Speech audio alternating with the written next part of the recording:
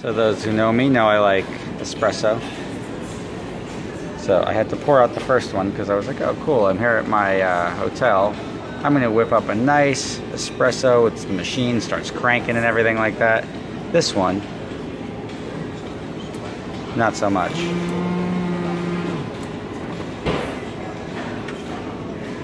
And just like that,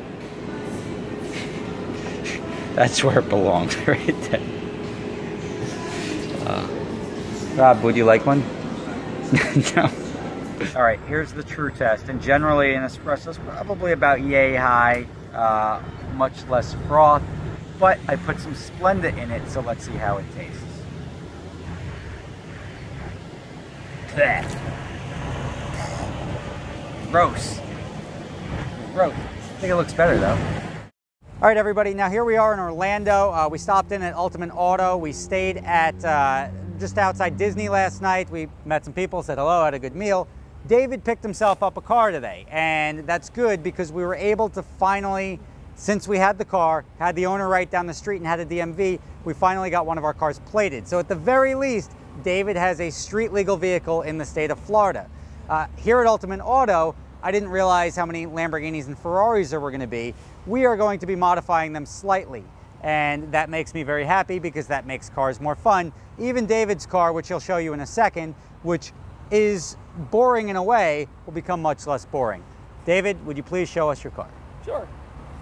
So, finally got a beater car, and this is it. This is a 1993 Fleetwood Cadillac Limo. It runs and drives perfectly. The interior is hilariously red, and everything seems to work on it, but that kind of makes it more boring than the other car, so we have to figure out what to do with it. All right, so I found out that Dom was actually in my car investigating about why mine is better. We're already bickering about which Cadillac is better, and I don't know what to think of it.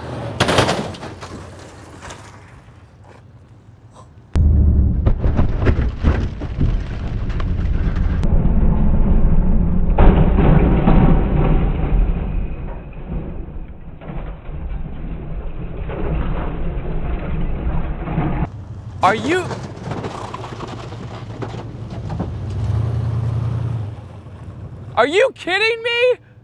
He had 6, he has 3. I'm so close.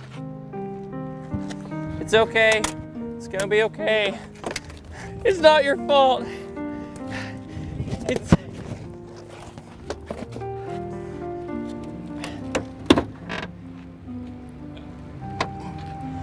So, now what?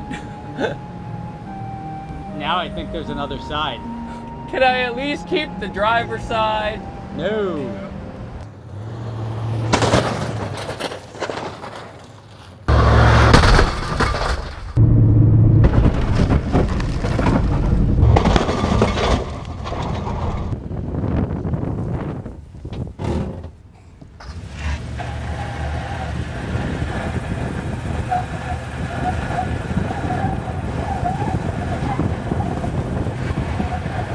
So, this is what happens when you mess with me and my car. Only...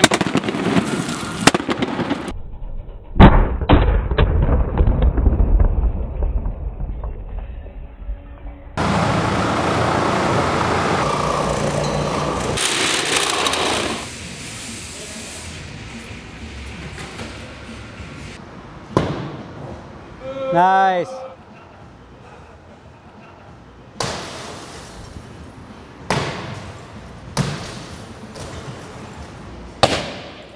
Pussy.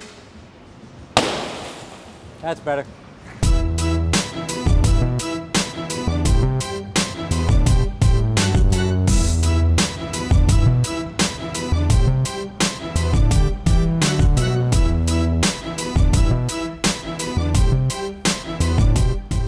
This thing doesn't look too bad now, does it?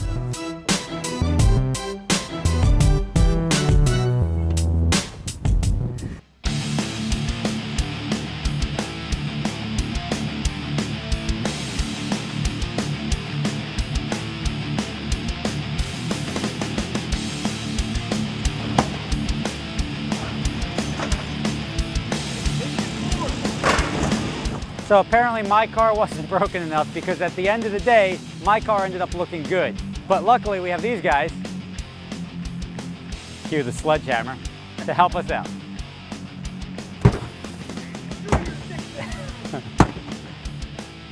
Take a couple more whacks, that door may actually open eventually. There's still some more glass there. Nope, not anymore. There we go, a little roof damage. Why don't you climb up top? All right, so the guys at Ultimate Auto, a little outside their field of expertise here, but if you can do good things to old muscle cars and exotics, you can hack up our shit relatively easily. Guys had fun. We used TNT sledgehammers, a forklift, and a Cadillac, and our cars now look much better, much more along the lines of, I think, how they were originally designed before DOT standards and everything. So it's off to Miami now. What are we looking? Why? Why? We had to do it. What? You guys are friends? It's cool. Yeah, we're friends now. All right, let's go to South Beach and be friends. Okay. All right, everybody, I just want to remind you that these videos were made possible by Panjo, the enthusiast marketplace. You want to check them out. We're going to be making our custom limo available on their website exclusively. David has a marketplace, Rob has a marketplace, I also have a marketplace. Check the links in the description. Thank you for watching. Thank you for them for making it happen. Looking forward to your drive? No. You really need the yellow tape? You want people to like notice you don't have doors? It's a fuse box. Yeah, but like people are now going to know you don't have doors on because there's a big yellow like... Oh, really? Come on. I mean, it's only about 200 miles. Oh my God. I'm about to embark on probably the scariest drive of my life. What are we doing? Oh, there's traffic. Why?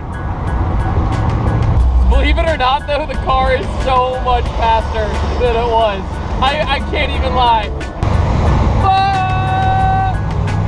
My dash piece is falling off. I might have to pull this off. Yeah, I'm pulling it off. So, Freddie decided to give the Cadillac a whirl. We traded places. And now it's doing something. Yeah, we're about to find out what's wrong with it. I didn't hear any knocking or anything. No, I didn't hear any, I didn't see smoke. I didn't see anything like that. I think I may have just run out of gas. I think so too. Kept cutting in and out. The gas gauge was really weird because it never looked like it went down. So. Well, it just went under a quarter. So do you want to, I think, just push me? I'm gonna push you. Okay, what is happening right now? I am out of gas, I believe. It had 2 bars left or 3 bars left, but I think I ran out. And luckily we're on Florida's Turnpike right now. And luckily I've got David pushing me with the Isuzu. We switched cars, but we're trying to make this work. All right, so David's gonna go get us gas and try to rescue us. Try to, keyword. So another side product, this cool little emergency kit I got with the Isuzu actually turned out well. Like there was like a flashlight and shit. I realized something, the door ajar light is always on in this car because it thinks the doors are open, which they sort of are, but that also turns the interior lights on. So the interior lights will forever be on until the battery is drained because it thinks the doors are open. So now I have no gas on the side of the highway by the Florida's Turnpike here in Jupiter, Florida, and I am looking at potentially having a dead battery. And it's not Dom's fault. I'm not blaming him for this. Yeah, one. This is the first time it's not my fault. Yeah, this is Rob Ferretti broke David's car. Yes. I mean, you really broke David's car, but like Yeah. I broke down in David's car. And we're about an hour and 20 minutes north of South Beach, which is where we're going. How's the drive? Cold. It's very cold. It is cold. Yeah, the wind's whipping in my hair, the pieces of glass are whipping in my face. Oh, okay. I have retrieved gasoline. Ugh. David's car. You okay? David's car. Rob, you want to ride the train? I kind of do. I kind of do. No, you don't. No, I don't. No, you don't. Wait. David, No. how's it running? It seems to be fine. I mean,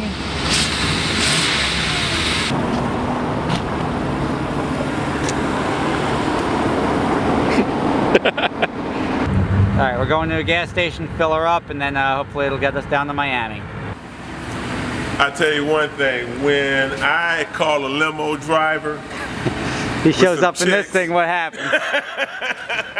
make sure you buckle up. 'Cause This is South Beach right here. You got a couple of chicks in bikinis driving in that thing. Oh yeah, that's hot, man. Thanks. My brother. I think we're gonna make it to Miami. Hopefully this thing's down there because this thing is going to be pimping Miami Beach. And it's now 11 o'clock, so we lost about an hour on the side of the road. We're getting there. It is so cold in this car, I cannot even tell you.